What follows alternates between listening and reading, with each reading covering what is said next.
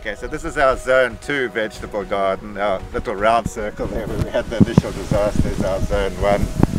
And we grow more bulk foods like beans and potatoes, sweet potatoes, pawpaw. I'm putting moringa all down the middle of the beds, and that's it. It's a food garden, and it's between the first two swales, so it's quite well protected. I put those acacia karoo trees to protect the fruit trees the other side of the swale, and chrysanthemoides along that to protect those fruit trees. So it's quite well protected from the wind, and the soils are recovering much faster here than they did, and that's because they weren't as severely damaged. So we are starting to get quite a lot of food. But long term, it's our forest that's going to be our food support. Those rows of trees, because we will have to protect them, we're building strips of forest on each side of them. But the forest will be useful as well. We're putting in a lot of indigenous trees, like as we walk, I'll point them out, like forest mahogany and some bamboo. So they'll all be a resource, either be forage or medicine or timber, but it'll create a forest effect, and then the swale will become redundant.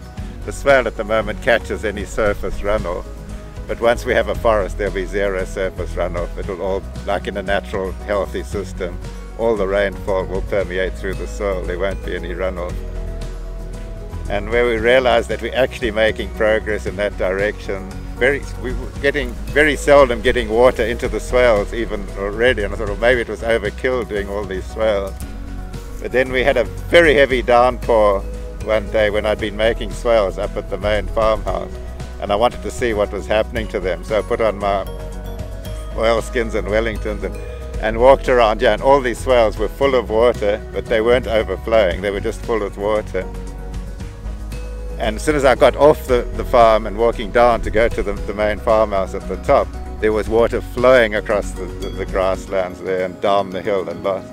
So that had changed. This used to be like that, and it was no longer like that.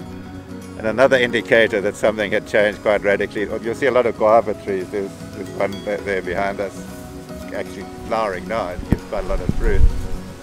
And they are classified as invasive, and you're not even supposed to have them. So I was being very law-abiding in the beginning and chopping them down, and they would just come back again. I said, yeah, I'm struggling to get tree cover. These things are growing no matter what I do.